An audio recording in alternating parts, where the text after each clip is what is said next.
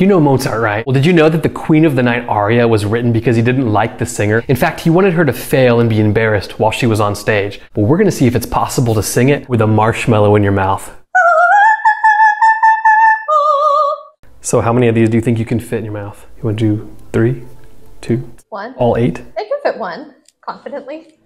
You're gonna do it that way, or are you gonna do it this way? Oh, which way would you do it? Well, this is too big for my mouth.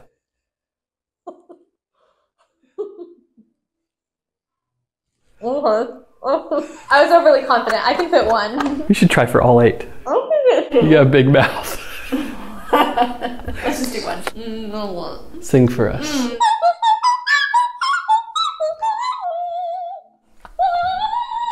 Sing for me!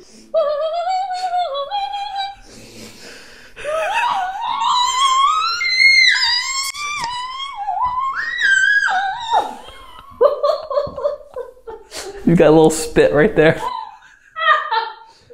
That's awful. Tasty? It's like a mute for a French horn. That aria is not meant to be sung with a marshmallow in your mouth.